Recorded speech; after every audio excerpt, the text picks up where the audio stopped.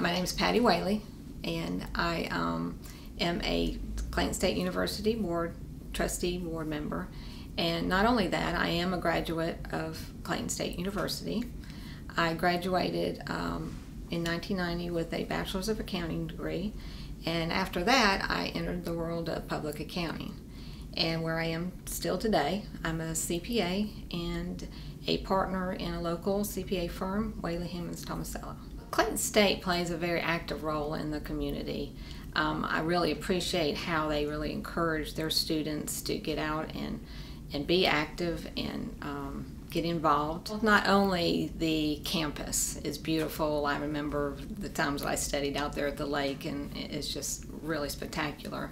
Clayton also has I think, very diverse student population. Actually, I was a non-traditional student, and I know that there's a lot of non-traditional students here today.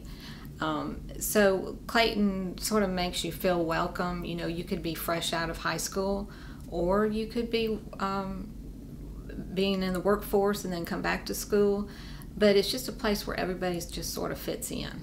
I wanted to serve on the board because I am proud of being a Clayton State University graduate.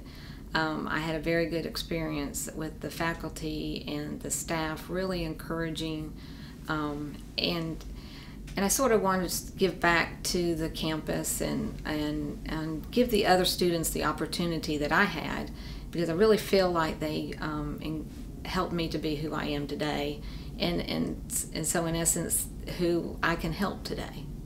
Well, I think with investing in our students, it really yields a high return and really affects our community. And it's very important that these, investing will help the students gain their knowledge and tools that they need to become successful in the future. And I really think investing in education is invaluable.